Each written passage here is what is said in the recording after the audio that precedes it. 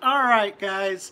Um, so, yeah, this is not exactly how I wanted to do this, but my good camera just simply would not turn on tonight. So, we're going to have to do things a little differently. All right, so it's going to take me just a little bit to get things reset up. Um, Mostly because the first time I tried to do this, there was it just wasn't going to happen. So I'm having to live stream from my phone. Um, let me.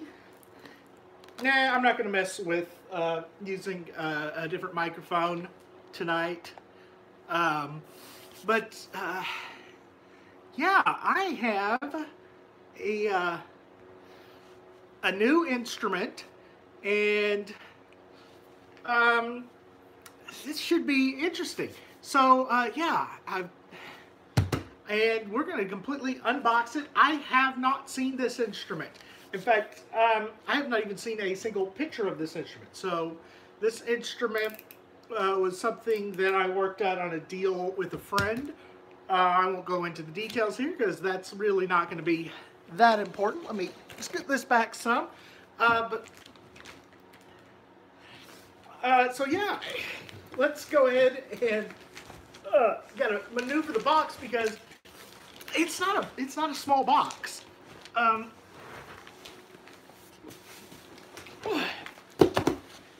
Here we go.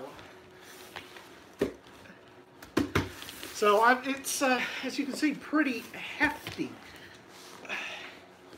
So let's just see what I've got here. Handy dandy box cutter.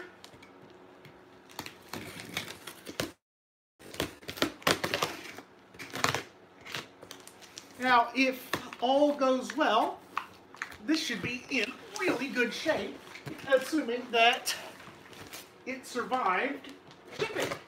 And since it looks like it's packed so well, I'm betting it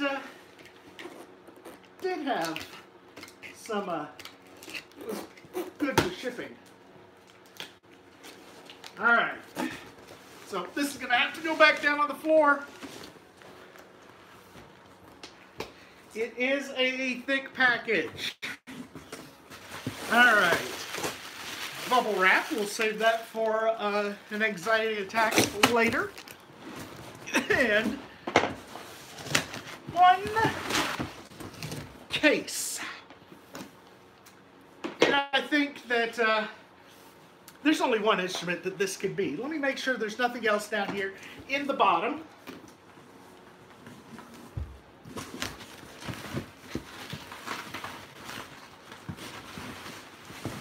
Nope. All right. So we're going to take the big box, and you're going to go out of the way. And I've got a 5-foot tall case right here next to me. All right. Let's open her up.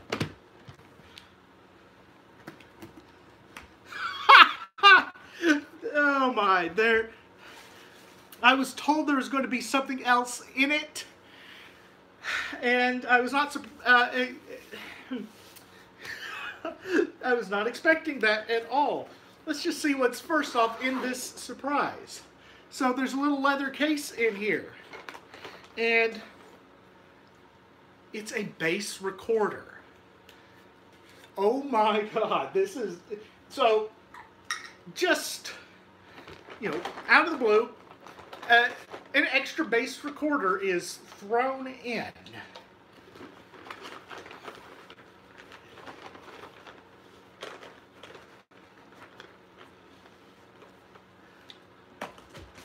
Ah, there's the rest of it. I was like, huh, wait, there's a... So this is a Yamaha bass recorder. Plastic bass. You may know that I do have a bass recorder that's in the German system fingering. Let's just see how this thing plays.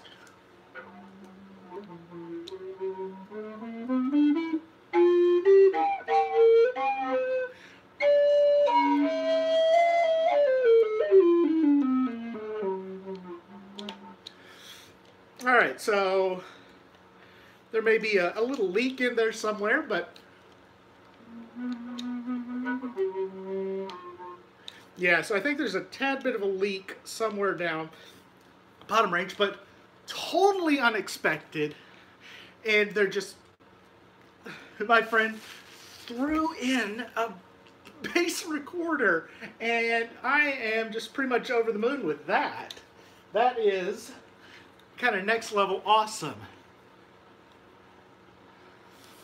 But that's not what this instrument is. That's not what it was supposed to be anyway. It's supposed to be something much greater. Something like this.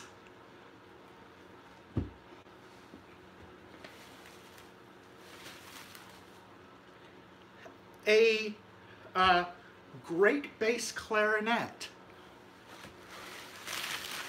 And if you don't know, great bass is has become my preferred terminology for the contralto clarinet. Contralto being essentially a made-up portmanteau word, but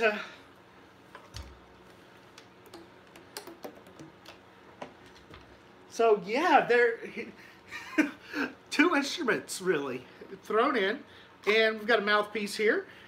This is just a standard stock Bundy mouthpiece, and it is a Bundy contralto or great bass clarinet in E flat.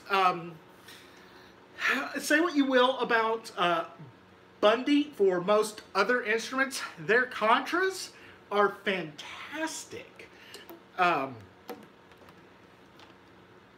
Oops, we have a bent key, ladies and gentlemen. That's not good. All right, let's see. What is going on here? All right, so I had a Yamaha plastic on an eBay watch list for a long time, but other instruments gear always take priority. Yeah. The Yamaha bass recorder I played was like that. Wow, great bass better contralto. Yeah, it's such a much better name. Much smaller than the school's Vito Contra. Well, okay, so if it's a Vito Contra bass, a B flat, yes, this is a smaller instrument. In fact, this is actually smaller than the Vito Contra Alto, the E flat as well, because it has a smaller bore size. Okay, so we have some bent keys here, and that was, maybe not, maybe they're just kind of cold and frozen. All right. Oh yeah, this is, if you're gonna go with a plastic contra clarinet, you want to go with the this model, the Bundy, or as it's sometimes known, Selmer USA. Interestingly, that the logo on here is not straight; it's skewed on there. So yeah, let's give her a twirl. It is going to have to have some work done on it, and I don't want that reed. I want something.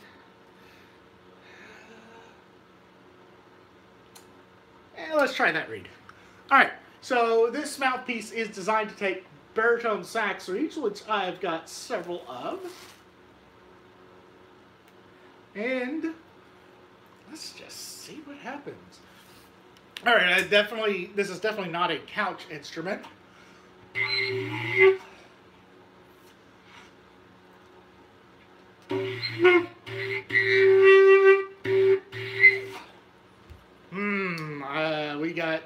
We got a leakage here somewhere.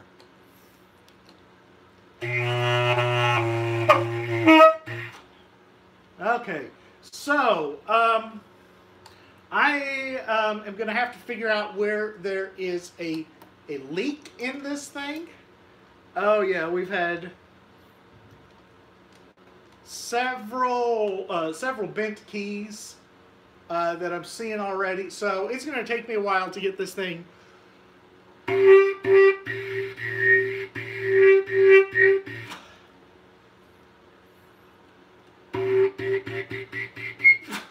Okay, so, aha.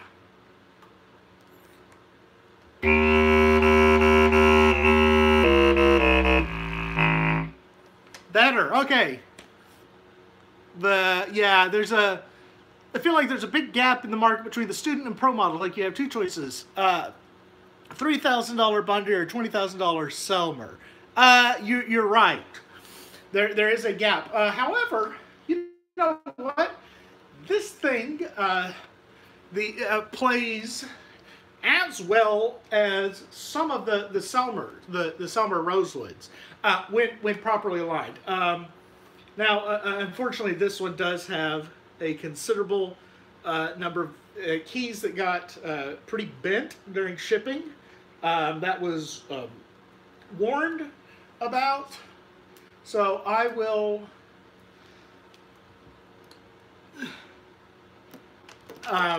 have to go over this with my screwdriver and pliers and all that fun stuff. And yeah, Jared is sending me a new mouthpiece for it. But let's see.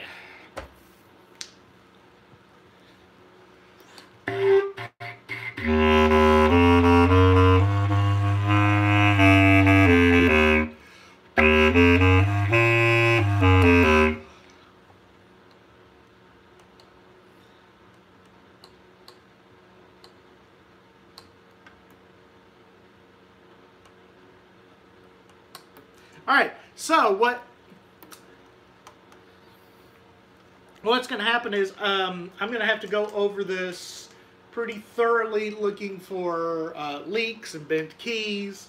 But yeah, so I've got now a great bass clarinet, contra alto clarinet, E-flat contrabass, whatever you want to call it.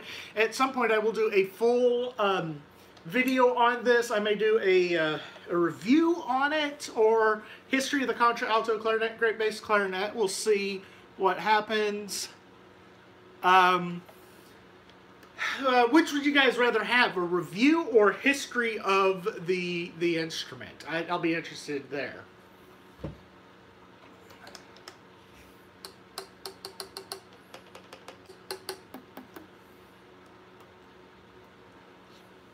Why not both?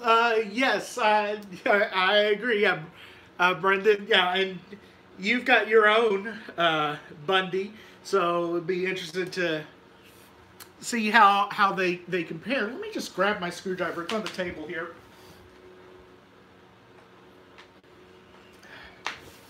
So one of the bent keys already is the A-flat key.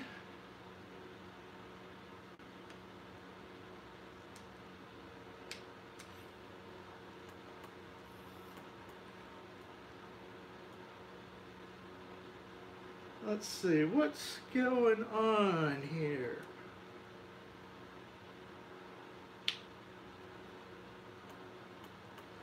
So yeah, that is more than just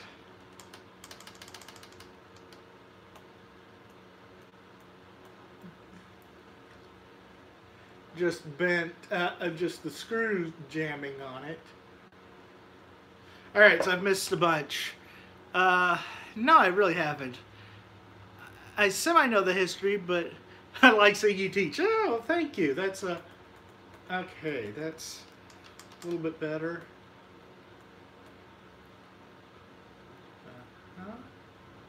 All right, so yeah, it's not going to be very interesting to watch me literally screw around with this instrument.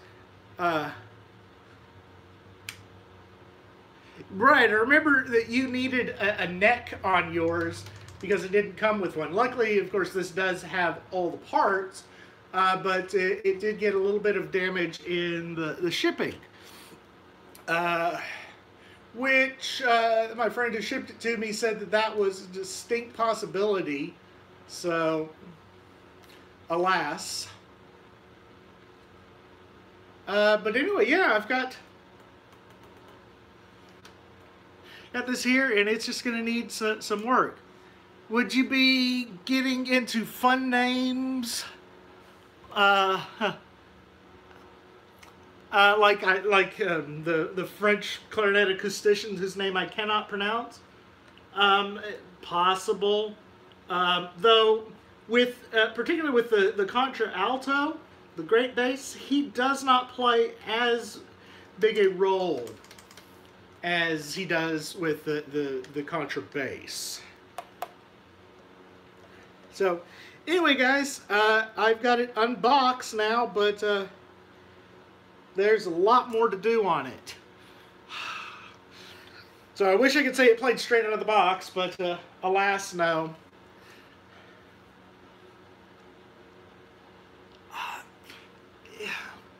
Well, okay, so the LeBlanc E-flat contralto used mostly the same materials as the B-flat contra, including the same tube, which I don't think a lot of people know. So it was the same body, at least same body tube, so they didn't have to have separate parts, which made it easier from a manufacturing point of view, but from an acoustic point of view, it was not the right way to go, because the LeBlanc E-flat instruments are oversized. Do I have any plans to get a B-flat contrabass? No plans, but I absolutely want one.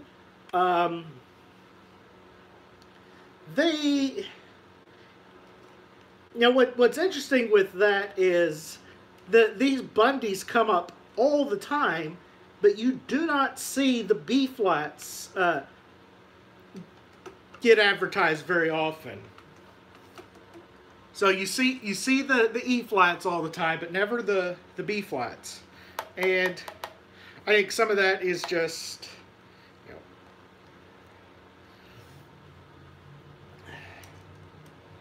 you know, there was probably a lot more of these made.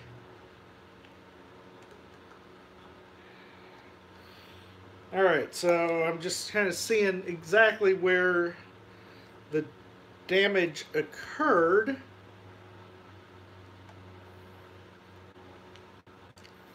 Yeah, this may actually have to go to repair tech, because this is so badly damaged from the shipping, which is an absolute shame. But yeah, am I interested in getting a Bassett horn? Obviously, I would love a Bassett horn. I cannot afford a Bassett horn. Bassett horns are, pound for pound, the most expensive of all the clarinets. I mean, you're looking minimum of $6,000 for a used one, if not $7,000 or $8,000.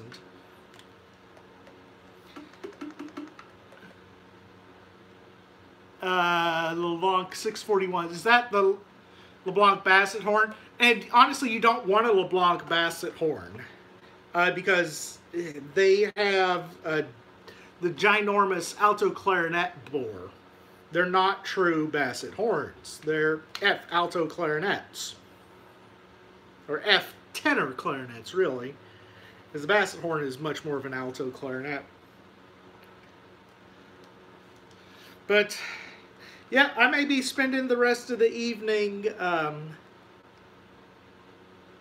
going through and fixing this. I've got a cork that just fell off, so yep, it's gonna take a while.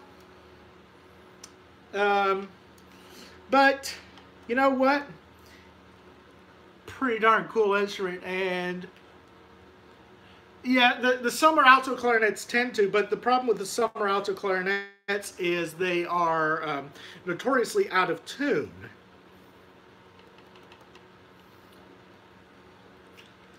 So yeah. So anyway, guys, that's me unboxing my new toy here. There's going to be obviously a lot of work I'm going to have to put into it, but for now, I mean, it's an instrument. It just needs a lot of TLC at the moment. So thanks, guys. I will, in the next couple weeks, probably do a full video. My video making is going to get lowered somewhat because I actually have taken a new part-time job working at a local store. Yes,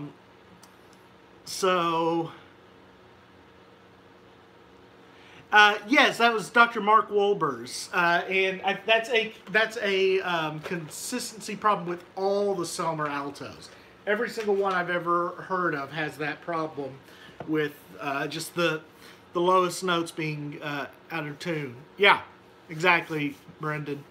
All right, guys. So that's it for tonight, and I'm going to be doing repairs for the rest of the evening, looks like. So anyway, thanks for tuning in, and yeah, I got a new toy. I got 2 new toys. I'm excited, but a lot of work ahead. So anyway, thanks, guys.